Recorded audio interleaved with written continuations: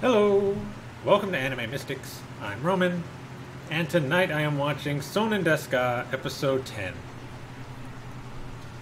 So last episode we had a bunch of different survival tips thrown at us. I don't remember all of them, or even most of them. I know there was one about... Oh god, what's the name of that girl? This is why I have this written down. And I wish I would have put who they were next to each other.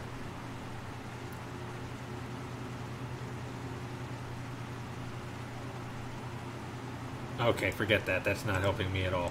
The blonde girl was asking, well, I guess wanted to have a like a clothes rack made for their undergarments or whatever, but the sporty one was saying that there was really no reason to have one. I mean, they're the only ones on the island, so it's not like anybody's going to be trying to look at anything. But she was pretty adamant. And the main girl, what's her name? Homari? Is that her name? I think it's Homari. She came over and remembered something that her dad was saying.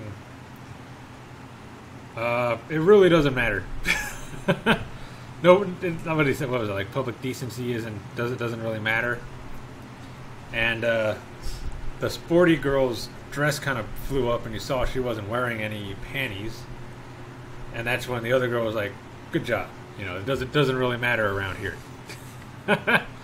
The same girl, the blonde, wanted to know if there was a way to make perfume, because they'd been on that island for a while and they haven't really had a bath that often, so she's worried about smelling. And then she remembered something her dad told her as they were driving home one day after being stranded, that they had been gone for, I think it was 30 days or something like that, without a bath or anything, and that they both stink, that their noses get used to it because it's just a common smell now, that no, you can't even really tell, but you stink. Because he was telling her, as soon as you get home, be sure to take a shower and clean yourself up. Because even though we can't smell it, we both stink. So, yeah. So she told her the same thing. It's okay. You don't need to worry about it. All of us stink. I know there was a bunch of other ones. There was at least 5 or 6 more, I think, but I don't remember them. One was sunscreen. Different ways to make sunscreen. I know one was this ink you can get from a squid.